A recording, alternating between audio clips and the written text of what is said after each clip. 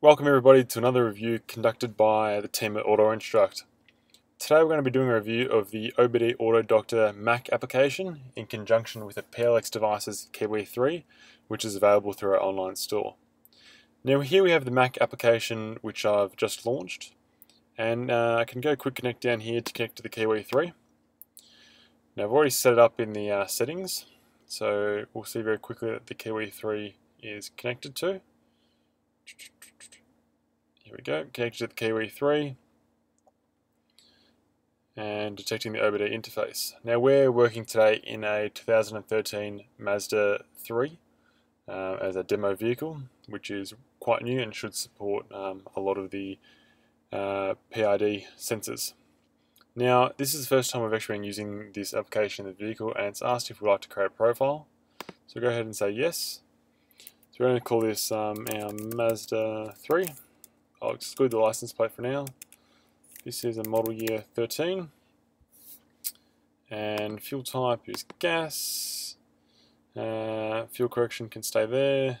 And here's some basic details, which you should set up correctly if you want exactly the right settings. And now, our license plate, I'll just put X, Y, Z, so it allows me to save.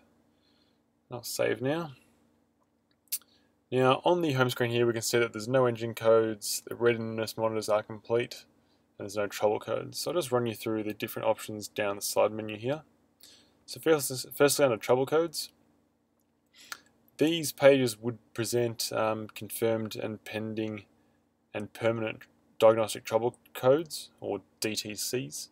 This vehicle doesn't have any, so there's not much to actually show you here. We can go down to diagnostics.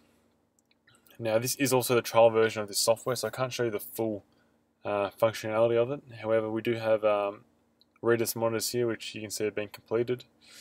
These incomplete ones aren't compatible with the vehicle. There's no oxygen sensor monitors here, as it's not supported by the ECU of the vehicle. And there's other onboard diagnostic monitors and their minimum maximum values down here. Going into monitoring, we've got our list of sensors. So if I go select sensors down here, we can see a whole list of vehicle sensors that can be read by the vehicle. So to show you a couple of examples, I'll show you the engine RPM and intake air temperature. So if I click those and go OK, and go start, I get to see these values in real time up here. So it gives me the average, max, minimum of both values, and you can select as many sensors as you want. Then if I go sensor on grid graph, I can actually select a couple of these, intake air temperature for example, and hit start. And it'll actually graph the values that were presented in the first page. So if I sit here and actually rev the vehicle, you can see straight away the engine RPM going up and down.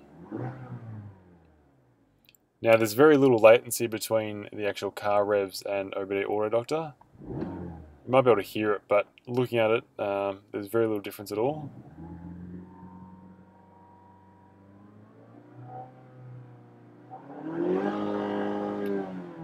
There we are on red line of the vehicle. So being on red line there, we should actually be able to see if I hit stop and go back to the sensors page and hit start. We'll see what our max RPM is here by redlining the vehicle.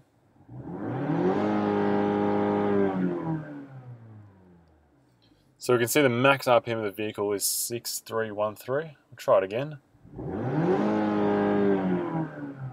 Yeah, it's cutting off just under 64. So it's 6380 again, being our maximum RPM, and minimum is 640. Well, 636 now on idle, which is pretty interesting to see. Stop, and then just down in the extra section here's ECU info, console, and a data log, which you don't really need to go into too much. But this page here gives you a good idea of what sensors the ECU is actually supporting and transmitting over the OBD protocol. There's a lot to go through, but not every vehicle supports every single sensor, and each vehicle is different. So it's very hard for us to actually answer if, will my car show the turbocharger RPM, for example. We don't know, unfortunately.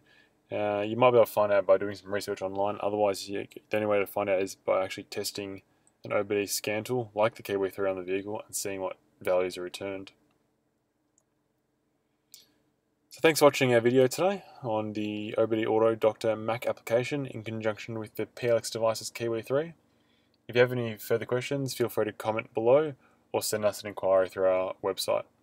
For more guides, tutorials and reviews, head over to AutoInstruct.com.au. Thanks for watching.